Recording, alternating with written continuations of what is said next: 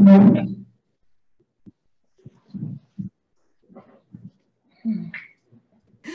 morning from Los Angeles, and afternoon and early evening to everyone else out there. Of course, this is the global press conference for Tom Clancy's Without Remorse, which launches globally on Amazon Prime Video April 30th. I'm Kelly Carter, Senior Entertainment Reporter for ESPN's Undefeated, and I'll be asking questions that you all have submitted from around the world. Thank you very much for that. But without further ado, I'd like to bring in the talented team who brought this movie together. And I want to start with director Stefano Sollima. And of course, the stars of this movie, Jodie Turner-Smith, Lauren London, Brett Gelman, Colman Domingo, and Michael B. Jordan. Welcome, everyone. Thank you guys for doing this. Thank you. Hey, what's going on, Kelly? For having us. Absolutely. I want to start by going around the Zoom and asking everyone this first question, which quite frankly, I think everyone in your industry, I'm sure, has been pondering for the last 12 months. And the first question is, the movie world has been turned upside down. A lot of movies that may have played in theaters are going directly on platforms like Amazon Prime. The question from this first reporter is, do you think that can help a film to find an audience? Why or why not? And why don't we start with you, Michael? I mean, I think it's given access, to films that, quite possibly they wouldn't have an opportunity to go see. I think certain films are obviously intended to be shot and played on a movie theater, in a theater. But I think, the evolution right now, we're in an evolving time where, obviously with the pandemic this last year, had everything, with the shift. And we were, victims of that as well, in the sense of trying to figure out, where were we going to pivot? How will we get our movie out to the masses so everybody had an opportunity to watch it and see it? So luckily enough that we were able to land a place like Amazon to house this film. And I think, I think it's the evolution. I think it's going to be a healthy balance between the two. I think, there's something to sitting at home and being able to have instant access to like the movies that you want to see. But then I think there's also something to going to the theater and having that movie theater experience as well. So it's going to be a nice little healthy balance, I think, in the future. Yeah, absolutely. What about you, Colman? Because this is at least the second film I know that you've done that's going direct to an audience. How have you found this experience as a creator? I think just as Michael said, it feels great to have that accessibility, that people can watch it and view it when they want to watch it. Hopefully, everyone has been setting up their adjacent bedrooms into screening rooms. So now I think they can get the full experience. You know what I mean? I feel like, especially for a film like this, you want to see Michael and Jodie in all their glory on the big screen. So you can do it in your own, and I think that's awesome. Yeah. Stefano, as a director, what has this moment been like for you? I mean, I know that this film was shot to be seen on the big screen, but what does it do for you that perhaps you're even going to get a bigger audience for this film than initially you may have gotten? I think that the movie is a song of our times. I mean, in a time like this, in which we are facing, the movie business is facing a crisis like never before. I think that this solution may save a lot of films, and also, if I may, gives to the audience in this particular moment that it's sad that the audiences is forced home, and to give them as a sort of gift, a film with such scope and cinematic complexity. And we need to be thankful to that. Absolutely. Right. Jodie, how about yourself? What are your thoughts? Yeah, I think, as has kind of already been said, what the benefit is that with everybody taking this in the comfort of their own homes, I think that means many more eyes on it. That means, watching things. It's a way for us to be together now, really be together. Like when movies come out now, you go on Twitter and you see that like everybody's watching it and talking about it and live tweeting, and just there's a kind of different sense now of community of taking in films because we're not going to the cinema and everybody's at home to do it. and we can't really go and see each other and high five each other. Oh my God. Does anybody in his AirPods just always fall out of their ear? Yes. Yes. I'm like, and last but not least, Lauren and Brett, what are your thoughts about that too? Because what Jodie said is correct. I mean, it has been really fun to kind of group watch these films and live tweet with everyone in a way that maybe we wouldn't have been able to do because you can't have your phones on when you're in the theater. So what do you guys think about that? I think it's important to that we as artists are always in the flow of how times change, and that we must be like water and flow with it. But I also think it gives everyone an opportunity to watch the movie multiple times, as many times as you want, with just a click of your thumb. I know I had that experience with my kids when a movie came out recently, and my kids wanted to watch it at least 3 times a day. And I know I gave a lot of money to this particular film because it just gives you an opportunity to be aligned with the times and be able to have it right there on demand. Absolutely. Brett? Yeah, I mean, jumping off what Jodie said about community too, and what Lauren said, when we come out of this, I think, I'm echoing what everybody said. There's not too much to add to, but as we come out of this, that community will lend itself, hopefully, to the theater and being out, and that what we've learned while we've been locked in will then continue on in a fuller way when we can be around each other in a safe way again. And also get everybody more excited about movies, and I just think it's been great to see the excitement around this film, and that, like Stefano said, how it is this gift, this treat that we're giving people in the midst of, all this horrible year. No, and it has been a treat, and this film most certainly will be yet another treat. Thank you guys all so much for creating that.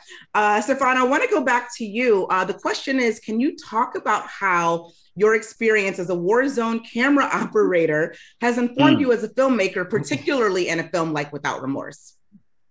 I mean, it's like when you work in a war zone area, you have the responsibility to report the reality you are living in a truthful and respectful way.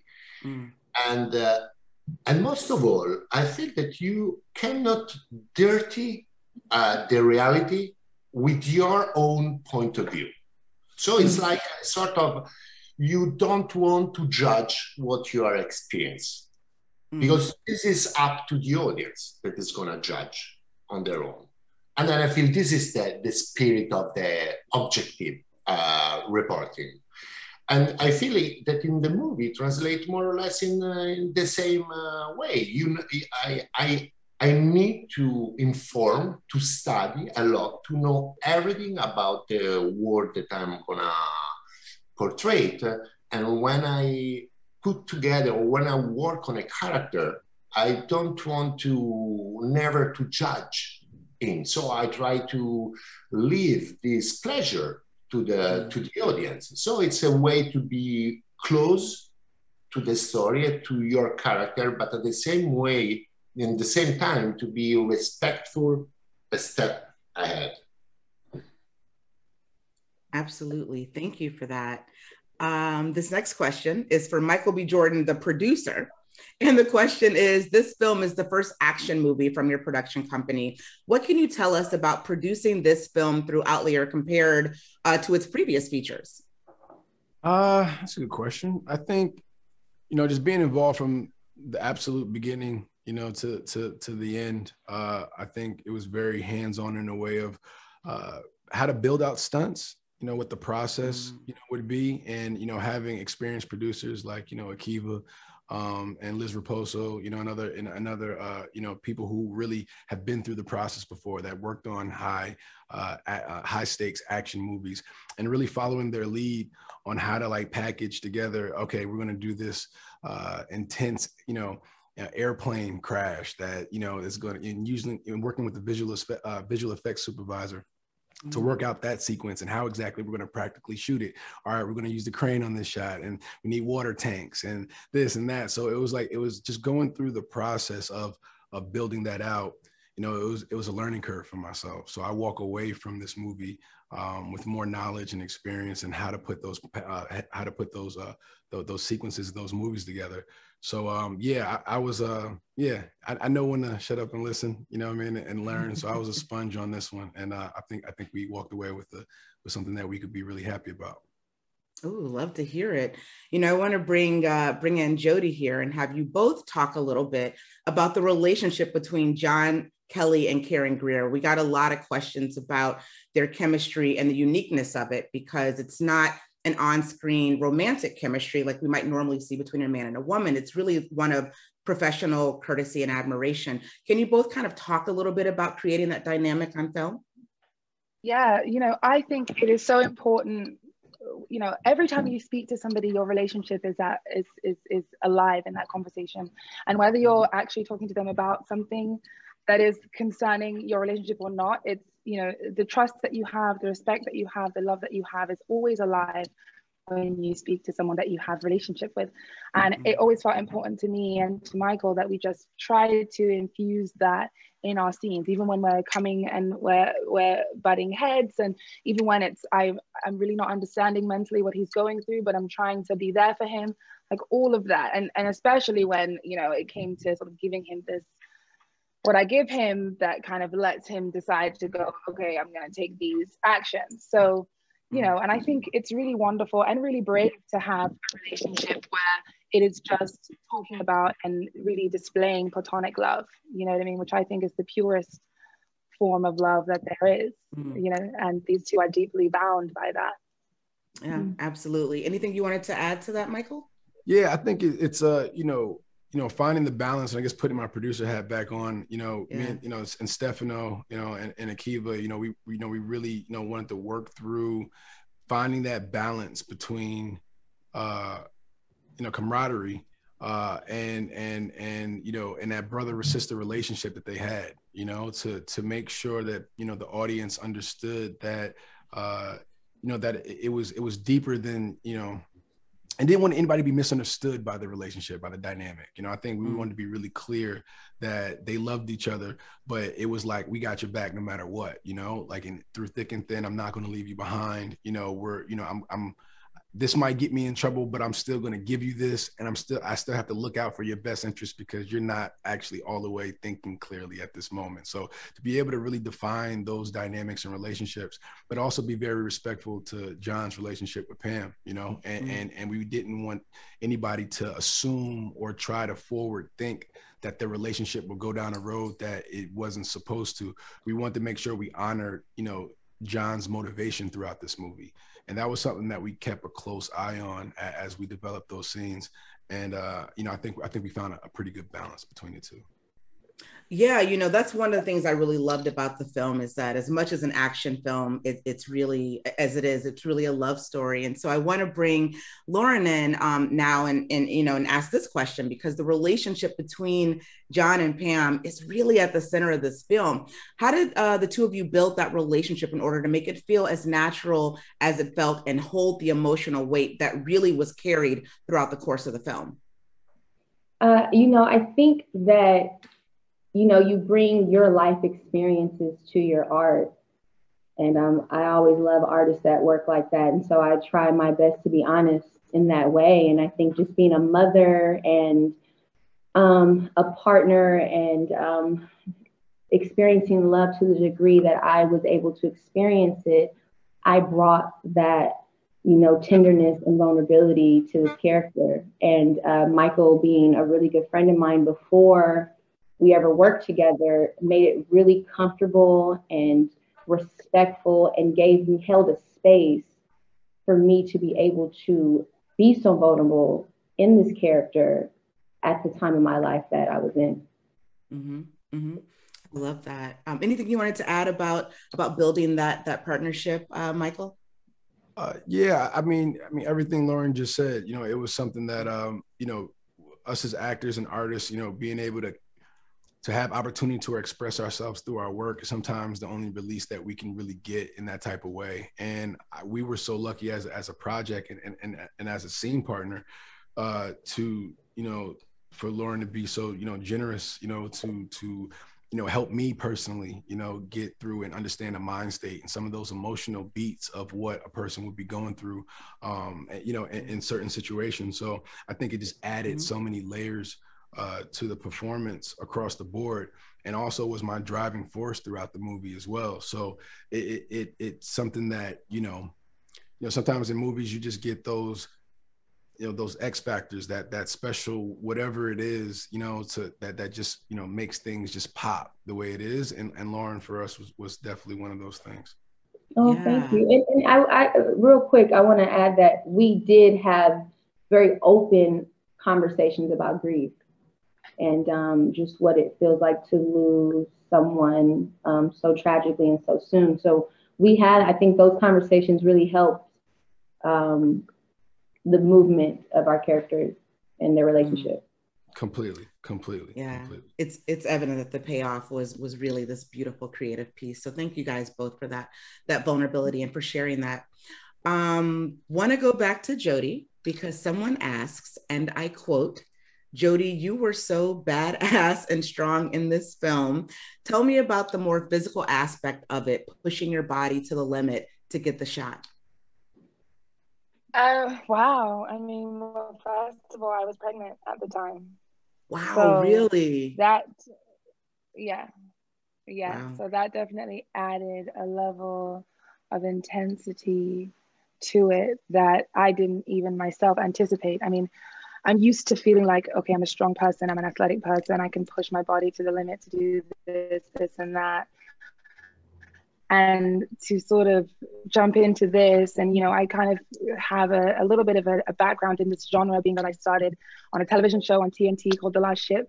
That was kind of my first big role on television. And that was all about just, you know, running around, getting the bad guys, jumping in and out of stuff, getting exploded. So I thought, you know, this was something that I was definitely ready to throw my body into, but to sort of add that really unique, and I mean, nobody really tells you what all that your body is going through. And it's so funny because it's like I've trained for many things in my life, but what was required of me physically with carrying this baby and doing this film is unlike anything that I have ever experienced, you know? So in terms of what was it like, I mean, it was intense, you know. Obviously I worked with a trainer as well, you know. Michael was so gracious to let me borrow his trainer sometimes. And I'd like to borrow his trainer. I mean, if I can look like Michael B. Jordan, I didn't know you were loaning out your trainers, Michael. That man doesn't even need a business card. He can just point over there, and I was like, oh, okay, that's you? Yes, please. That's what you're doing? Exactly. All right, I'm out of here, guys.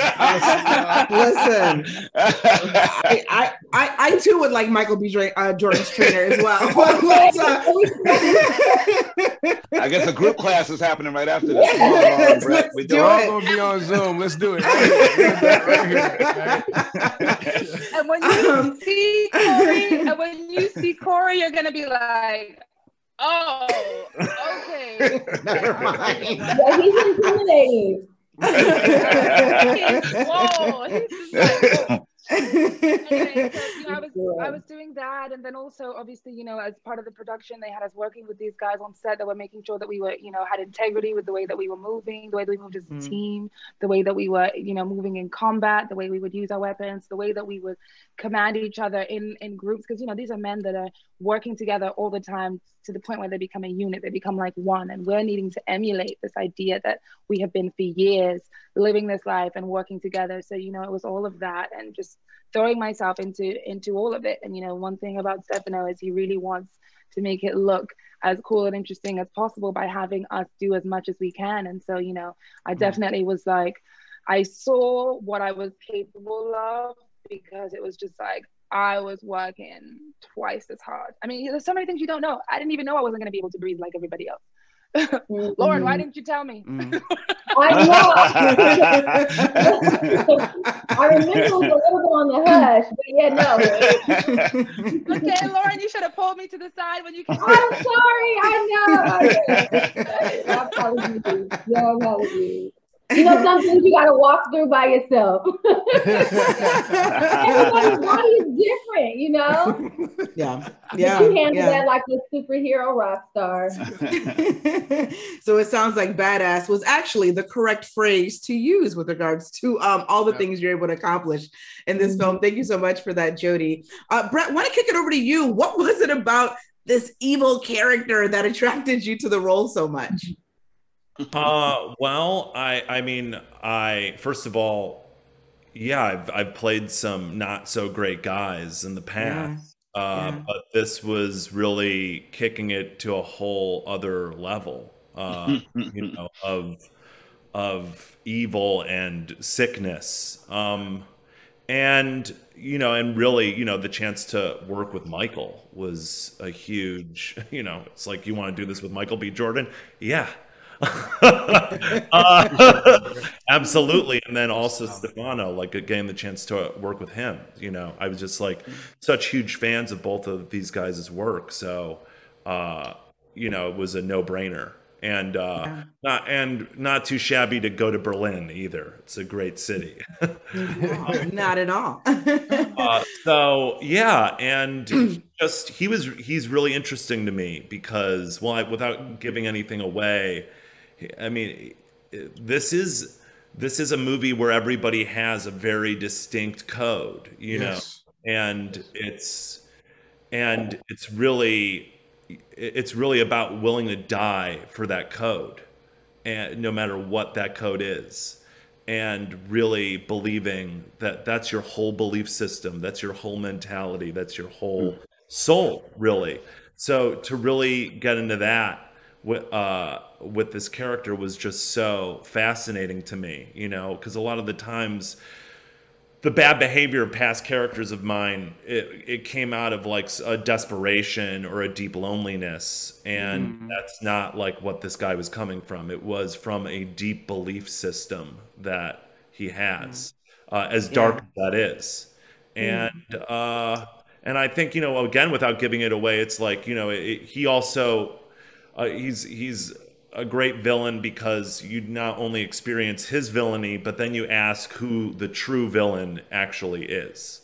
Yes. And even in the heroes, you know, I think like it's just a beautiful movie of complicated people. And that's what, you know, again, why like Stefano like brought that out so much, because like he said, he's not judging any character. He's just like letting us exist. So there is the bad and the good guys, and the good and the bad guys in a way. Yeah. Not the good in terms of my character, but at least some sort of humanity there that, as twisted as it is, you know, I hope you can see. And for sure. Yeah, it was just amazing. And then also just getting to work.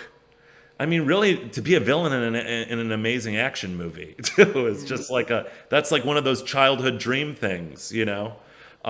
So it was I mean, I didn't really think about it for too long. So I'm very grateful to be a part of it and to have worked with Michael and Stefano on this. Yeah. No, he definitely goes, without giving anything away, as you said, to an unexpected place that I don't think we normally see in a movie like this. So that was fantastic. Thank you for answering that. Colman, Domingo, this film touches on deeper themes like the lack of trust in the government, how far one would go for their country, and revenge. What theme in this film strikes you the most, and one you feel will resonate with the audience the most? That sounds like now. It sounds like things we're wrestling with now, right? In every single way. I think what I love about the film, actually, what attracted me to it was the fact that at the center of Michael's character, you see he's just a man who's trying to do good in the world, who believes in country, who believes in family, who has a spiritual core. And then you look at what happens when all is taken away from this person and what they have to do. You know, sometimes, you know, I feel like that's, I don't know, these are the arguments we all have, which is like, what happens when you can't play the grace card anymore? You're like, that's been taken away from you. And you're like, what do I do to try to right the wrongs in society? And what access do I have? What agency do I have? What am I up against? So I think it's just a great moral quandary that we have that's in the center of the film. And I think that's what Michael's character and the way he portrays it so beautifully, what he's in the midst of. And you're like, so you get behind him. You're like, hey, we're just trying to right some wrongs in the world. You know what I mean? True. That's, we're trying to right some wrongs. And this is what we've been dealt. And how are we going to deal with it? We're up against the system. So I think it's going to resonate with audiences in very deep and meaningful ways. And who doesn't want a big action film right now? You need to get in there and feel like you want to fight good, eat good against evil. You know, it's clear lines. You know, you know what I mean. I think we really need that right now. Yeah, absolutely. You know, there have been so many questions that have come in about training and preparation. And I know Jodie kind of walked us through a little bit of what that was like, but Michael, you know, one question is that there are multiple intense sequences of your character underwater for extended periods of time. Can you talk about the preparation that went into those scenes, and how long can you hold your breath underwater? Oh man! Right now, I'm for a whole song. For a whole song. At least the song. Wow. It's one of those things where, you know, your breath and breathing is definitely a trained thing. It's an exercise. So if you stop training and you stop exercising that muscle, you can definitely lose it. But, you know, underwater training was definitely something that we spent a lot of time in. You know, we knew we had these sequences. You know, earlier in the script development phase, you know, Stefano looked at me and was like, Mike, you know, you got to do all these, right? And I'm like, yeah, of course. Easy, no problem. So we hooked up with some military divers, and we spent time in the tanks, and, you know, put us under stressful situations where we would have to problem solve, work through malfunctions, gear failure, you know, work through military like rebreathers, which is, you know, basically machines that these soldiers would wear to basically suppress all the bubbles so they could breathe underwater without leaving any like physical traces. And we had to work heavy as hell. Say it again. Oh, heavy as hell. Like I don't know how many pounds they would weigh, but like they were so heavy. But then you have like a a flotation bag that you have to like manipulate the pressure of, so you can like, you know, you can have like zero, so you can kind of be buoyant enough to like stay underwater, but not buoyant enough to float to the top. So anyway, it was a lot of very detailed training that we went through for the water exercises. And I could hold my breath, you know, during filming for pretty long, maybe about 3 minutes or so. Let me tell you, Michael would put this song on. Okay, I'm not gonna tell you what the song was, but he would put this song on, and the whole time that song was on, I'm looking at this man. He's under the water, just like. Meanwhile, my eyes, I was so pregnant at that point. I was like,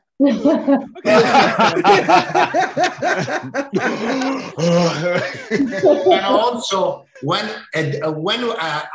as soon as I say cut, it was dancing. I remember, I was like, whoa. Dancing under the water while somebody was coming. Like, he was just like, okay, I'm just gonna chill here for another 30 seconds after this. It's nothing.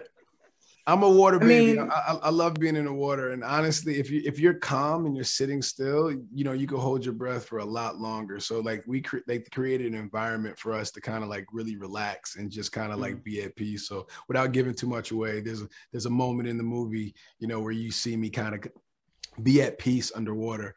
And that's the one that everybody's talking about. So yeah.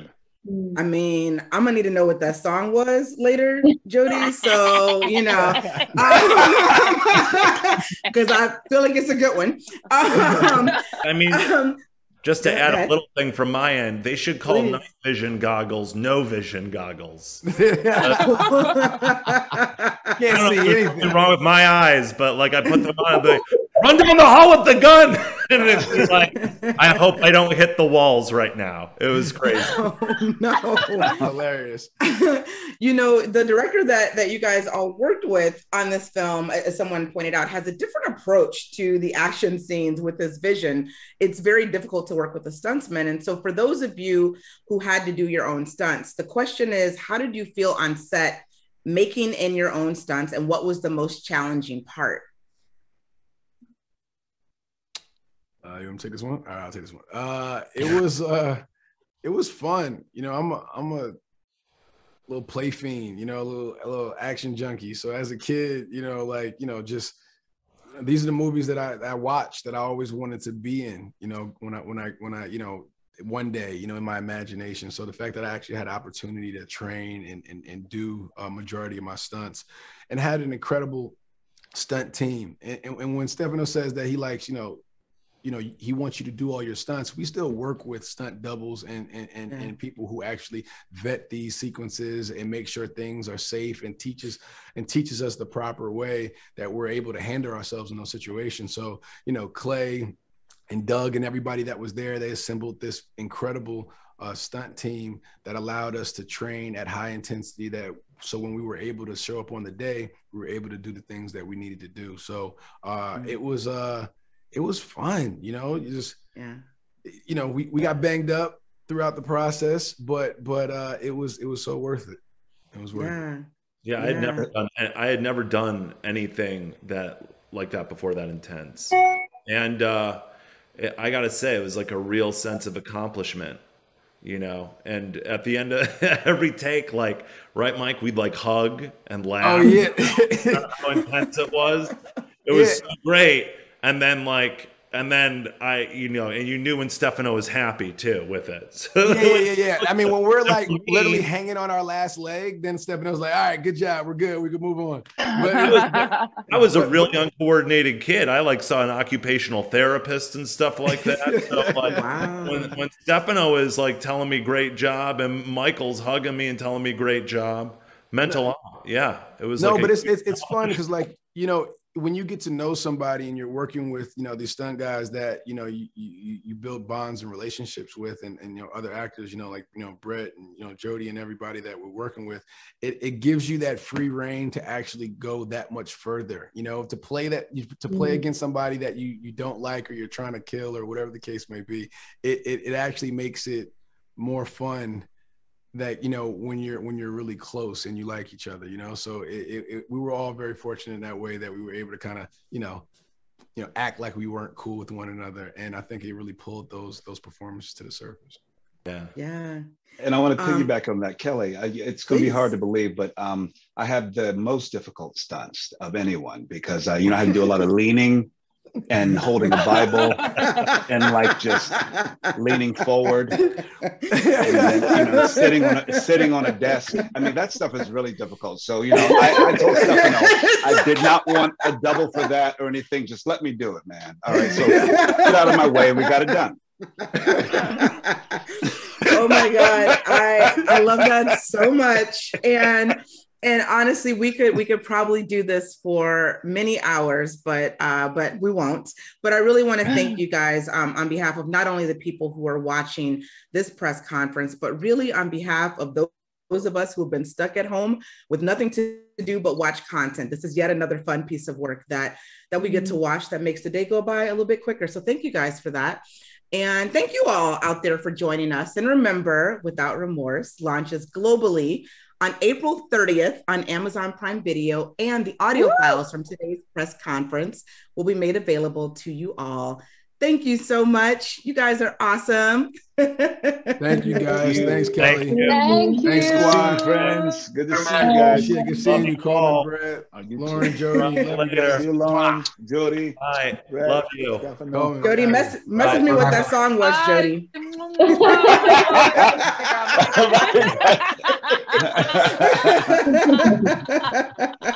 I have a feeling I know what it is. I'm like, I gotta talk to Michael first. I gotta talk to Michael first. Wow. I gotta talk to Michael.